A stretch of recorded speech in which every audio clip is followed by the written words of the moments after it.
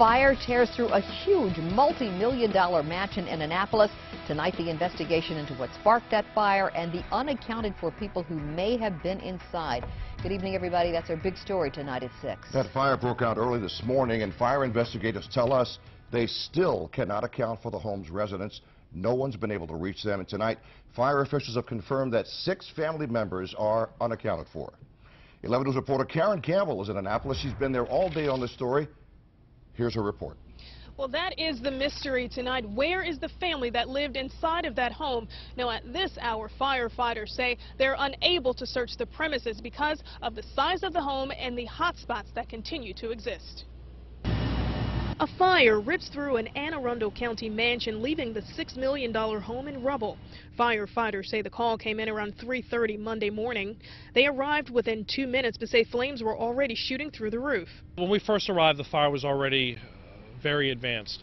The first crew reported that there was fire on the first and second floor and already through the roof. They did attempt to make an entry to try to do some search and rescue, but were almost immediately pushed back by high heat conditions. It took more than 80 firefighters to put out the blaze. Investigators say the biggest concern is finding the family that lived there. Public records show the homeowners as Donald and Sandra Pyle.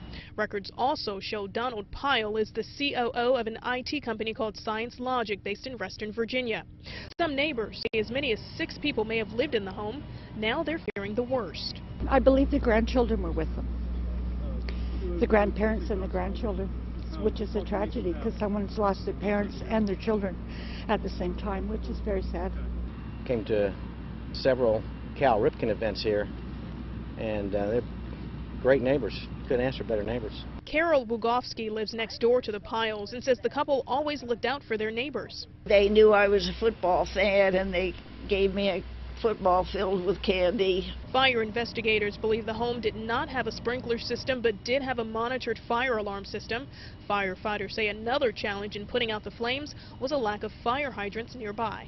The closest fire hydrant is more than a mile away, so what we did was we set up a drafting site and we did a tanker shuttle from that hydrant, and then in addition we brought in a fireboat that's stationed at Sandy Point, and it tied up to the pier, and it provided water to the scene.